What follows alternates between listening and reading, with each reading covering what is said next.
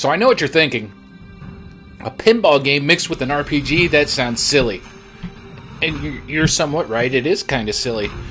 But I like silly games, so that's why we're taking a look here at Rollers of the Realm from Phantom Compass and published by Atlas Games. As I said, this is pinball mixed with an RPG.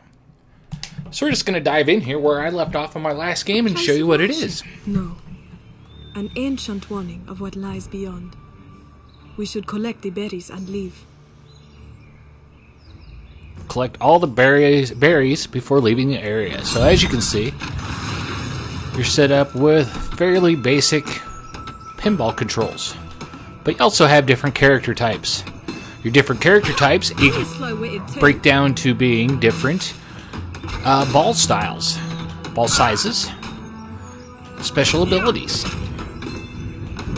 And for the most part, it plays just like a pinball game.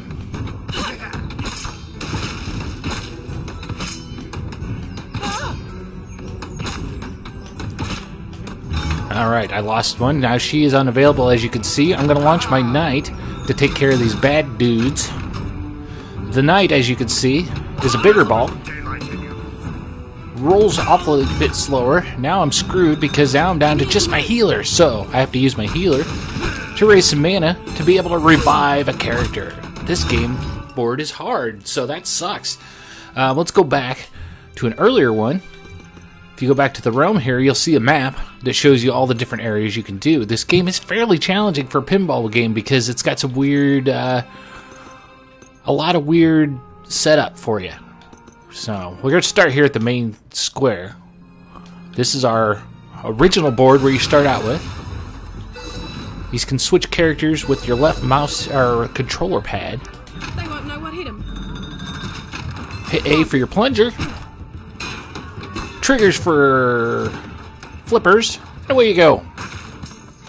Excuse me? So, every time I hit like a physical object, I'm gaining mana for different spells. Sick 'em, boy. Rogue has her dog, is her extra ability, so you get a multi-ball. Can't hurt where you can't hit. Good day. Kind of nice.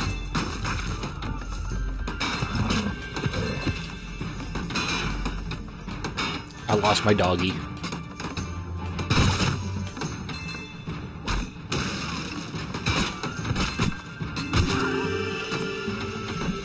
As you can see there, if you look at my flippers, those guys are shooting at me, and it's doing damage to my flippers, physical damage. So that could be a problem. Luckily, I have a cleric that'll help out. We'll go back to the knight here, though, to try and take out these bad guys, because he does the most damage, obviously. What are you doing?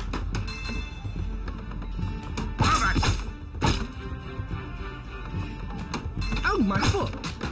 Oh, I lost him, so we're going to launch our healer. We're going to heal our flippers and try and revive our knight.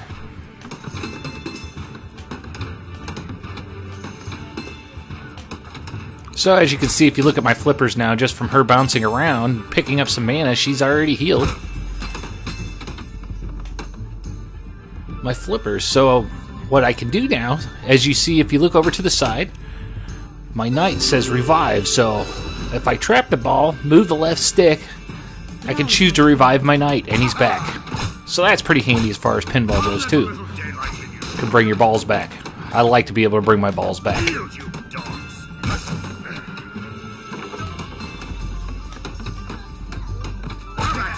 Now, as far as physics go for Rollers of the Realm, it's a pretty solid little pinball game. It's no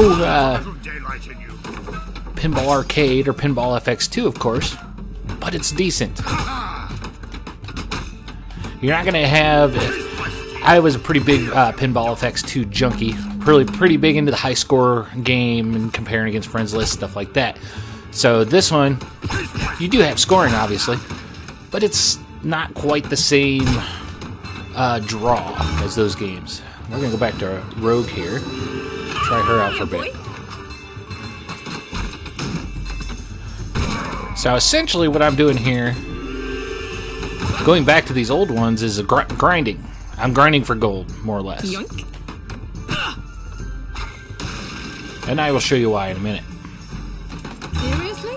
Well, that sucks, but Ancients give me strength. so that's embarrassing. I'm not doing as good as I have in the past, but that's okay. We're going to keep going. Now, if you go down here, you come back to your main screen, you go to the port, you'll see that we're set up some different options here. These are our characters that we have in our party. These are extra characters that we can hire for our party. We don't have enough gold, obviously, for them yet, because we haven't played too far into this game, but we can go in here to our characters and shop for items. So as you can see, we got different items, gives you different bonuses. Light Cloak gives you a plus 0.5 to agility, a plus 0.5 to rear attack multiplier. You can buy rings, plus 10 to max dog special damage, plus 10 to min dog special damage, minus 50 to mana cost for call dog special. All of these items is how you're going to get your bonuses for your different characters. Each character has their own types of items they can gather from. It gives them different bonuses.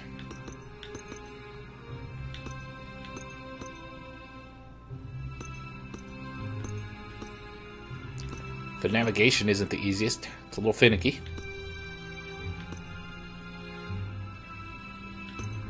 That's stuff I already have. That's got my bonuses on me. So, and I haven't picked up any more party members yet, but we would get there.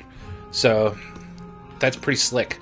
It's pretty exciting, and the RPG aspect of it's pretty cool. Makes it fun. Gives you something else to work towards playing your pinballs. And as you get into this, you'll start to notice that the main point of this game, what they've done in Rulers of the Realm, is packed in some story, and they've stripped out the generic scoring of pinball. You're hitting your bumpers and stuff like that, and stripped out the priority of those, and brought it down to just the mission aspect of your major pinball games. Played a lot of pinball, you know that your high score modes, to get your highest scores, you have to do the missions that are built into the board, find different ways to unlock wizard modes, stuff like that. And this is basically boiled down to that essence directly.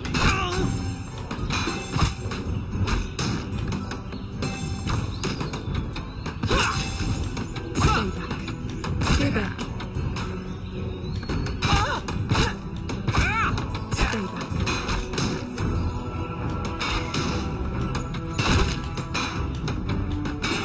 Stay back.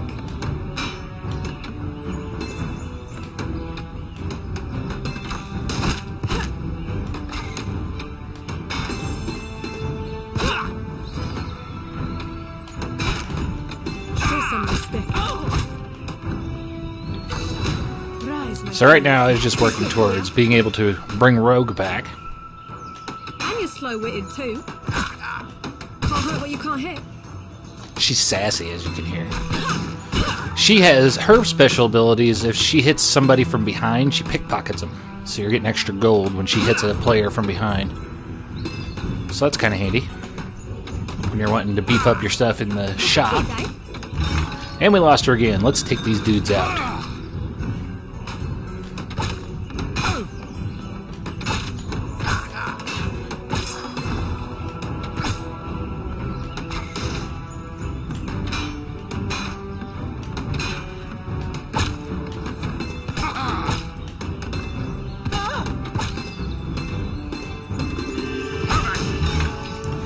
Well, now we're not doing so good.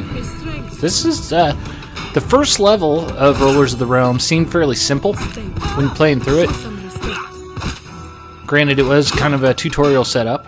They're showing you how to cast spells, revive your characters, things like that. So you expect that to be a little simpler. The difficulty has ramped up significantly in this second level. It's become a lot harder, as you've already seen me fail on this once. It's a bit of a struggle again. So they have some weird things that you can control the direction on some of your balls here by pushing your stick to the left or right. That's a little weird. We still gotta get rid of that archer. I gotta figure out how to get him up there.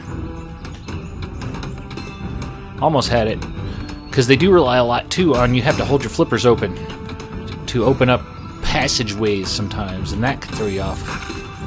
Because I'm not as used to that in a regular table. I'm not saying it's a bad thing, I'm just not prepared for it.